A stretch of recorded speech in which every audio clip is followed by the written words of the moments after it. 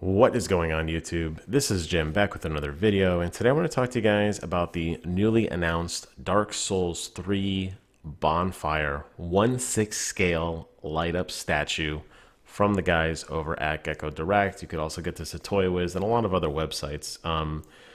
If you're a fan of Dark Souls, I think this is something you're very, very interested in. Before I get into the deep dive and looking at all the statue pieces and talking about my thoughts on it, if you like what you see, please consider commenting, rating, and subscribing.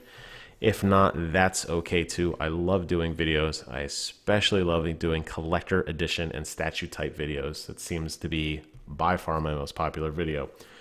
Without further ado, let's dive right in. Dark Souls, to me, is a very iconic game. I've easily logged over 500 hours across all the games and the expansions. I absolutely love the lore and the story and the universe of that game. And I think the most iconic thing, if there was one thing or image to describe Dark Souls, it's got to be the bonfire. I mean, it's consistent throughout all the games. It's a safe haven. It's something that you have to earn. It's a place where you can grow your character, where you could take a rest from things. It's the light at the end of the tunnel, so to speak. So the fact that somebody's taken what I can tell at least, to take the in-game assets and really truly create this thing in real life is awesome. That's $100 right now, US. You can pre-order it today. It was just announced, as I mentioned, but you're not going to get it for a while. It's not going to be shipped until July or August.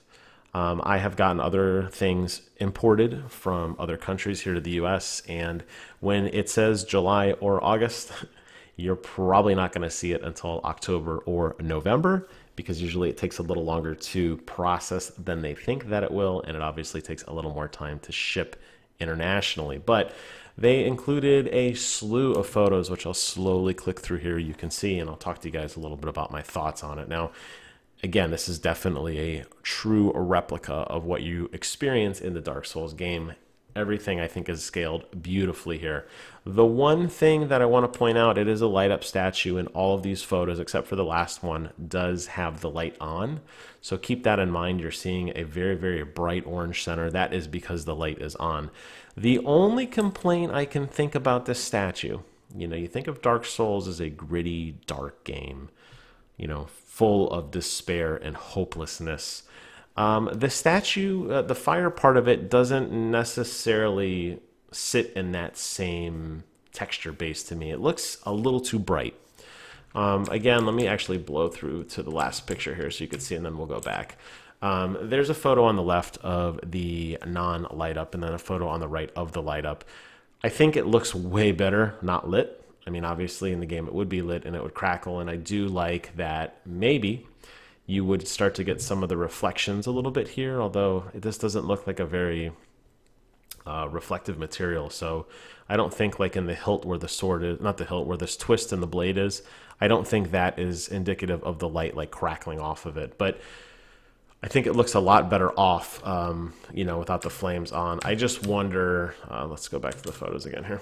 I just wonder if it doesn't really match texture-wise or kind of look-wise. Maybe it's a little too vibrant. Maybe it's a little too bright. I don't know. It's something I got to kind of think about. Now, these photos are taken, obviously, very highly stylized with very specific lighting, very specific background. Keep in mind, you probably aren't going to be displaying this in front of a gray, gloomy wall. I understand why they did that, obviously, for aesthetic purposes, but keep in mind, you're probably not going to be doing that. So it's going to be a lot lighter, even in your home, than it is here, and that's the one thing that I'm worried about.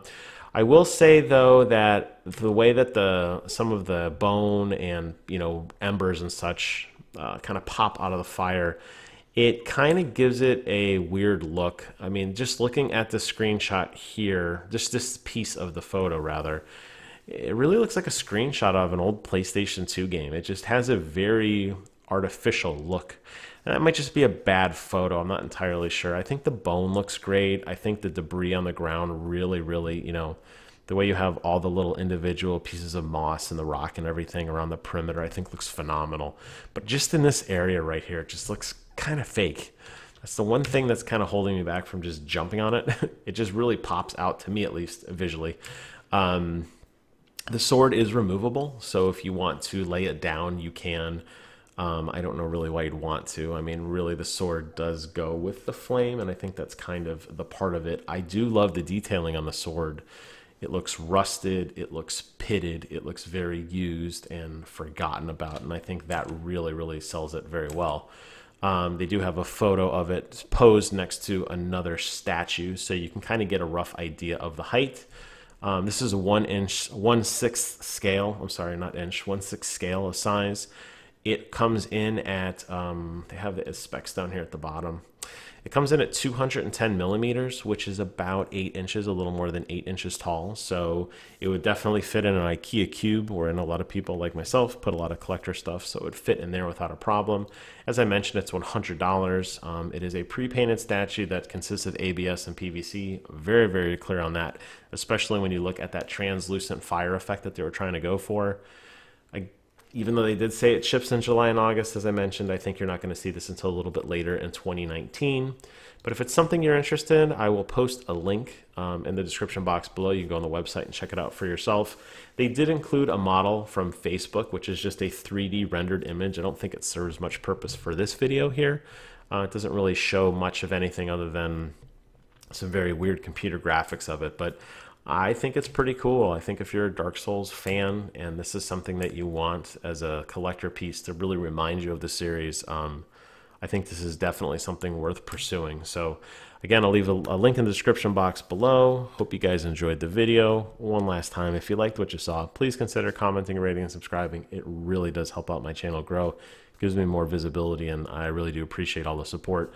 But if not, that's okay too. And with that, I'm going to close the video. Thank you guys so much for watching, and until next time, I will see you guys on the other side.